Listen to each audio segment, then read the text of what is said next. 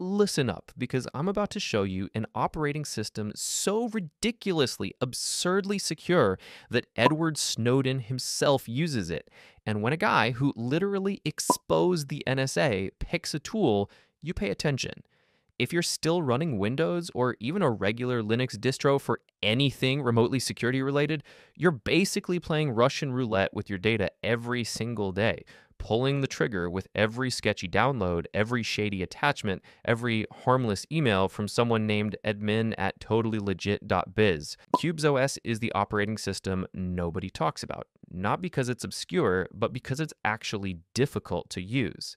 And let's be honest, most people would rather stay cozy inside their digital dumpster fires, surrounded by their insecure garbage, than put in the effort to learn something that actually protects them. Here's the problem. With every OS you've ever used, yes, even your precious Kali Linux, they all operate under a dangerous illusion. The idea that if one app gets compromised, the damage is contained. Spoiler alert, that's a complete lie. When you open a sketchy PDF or click a malicious link, that malware doesn't politely stay in its sandbox. It reaches straight into your system, grabbing your files, your SSH keys, your saved browser sessions, your crypto wallets, everything. Because under the hood, it's all one big shared environment. This is called the monolith problem, and it's why a single mistake can burn your entire digital life to the ground. Qubes OS fixes this with something called security by compartmentalization.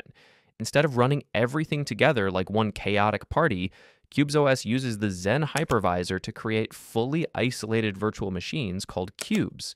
You might have one cube for work, another for banking, one for browsing memes, and a fourth for your highly suspicious research. The beauty, if one cube gets wrecked by malware, it's trapped, completely contained, and can't touch anything else.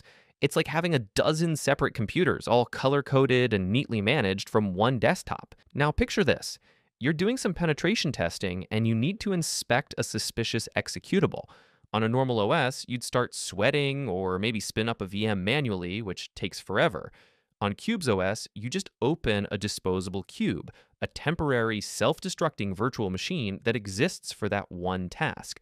Analyze the file, close the window, and boom, everything, including any malware, vanishes. The malware never even saw your real file system. The whole thing takes maybe 5 seconds. Yes, it's resource intensive. You'll want at least 16 gigabytes of RAM, ideally 32, and a processor that supports virtualization. But if you're serious about security, if you're doing penetration testing, bug bounty hunting, or handling sensitive client data, that's a small price to pay. The genius of Qubes OS isn't just isolation, it's integration. You're not juggling windows between different VMs. Everything lives on a unified desktop with color-coded borders, red for untrusted, yellow for semi-trusted, green for your crown jewels. Your workflow stays smooth, your paranoia stays healthy, and your attack surface stays minimal. Journalists in hostile environments rely on this system because even if their laptop is seized, not all their data is exposed. Malware analysts use it daily to detonate samples without infecting their workspace. Bug bounty hunters run multiple targets in isolation, so one compromised test environment doesn't nuke their main rig. Compare that to Tails or Wonix. Tails is fantastic for anonymity, but not for day-to-day compartmentalization. Wonix is great for Tor routing, but limited to 2 VMs. Qubes OS lets you run both inside it. You can literally combine Wonix's anonymity with Qubes' isolation and build a fortress. Here's what most people miss. Qubes OS isn't just about defense.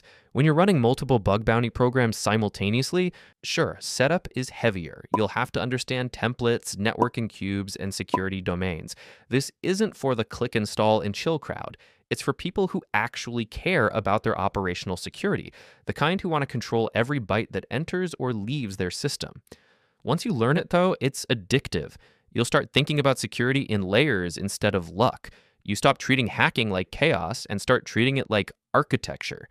If you're just dabbling, stick with regular Linux. But if you're serious, if you're analyzing malware, testing clients' infrastructure, or running multiple engagements, Qubes OS is non-negotiable. Now, if you've watched this far, you are not the click install and chill crowd. You're the kind of person who deserves to make a real living doing what you love without spending thousands on some guru's garbage course to get there. I've been there. I paid the price, and I'm honestly done with the gatekeeping. That's why I created CyberFlow Academy. Think of it as the family you wish you had when you started. Inside, you don't just get my Qubes OS workflow, my personal reporting templates, and the specific lessons I wish I had. You get instant access to a Discord community filled with people who are getting ridiculous payouts right now, and they're actively helping each other every single day. We share exploits, we review reports, and we treat every single person like they're the next success story. Your questions don't get ignored here. We have zero interest in charging you thousands of dollars for a PDF. Our goal is to get you earning and living from cybersecurity. That's why we give you everything, all the tools, all the lessons, all the personal mentorship for a fair price of just $29 a month. This is for people who love this field and are ready to be appreciated. And because I know you're serious, I'm cutting that price in half for your first month. Join the family today with code CYBER50 for 50% off.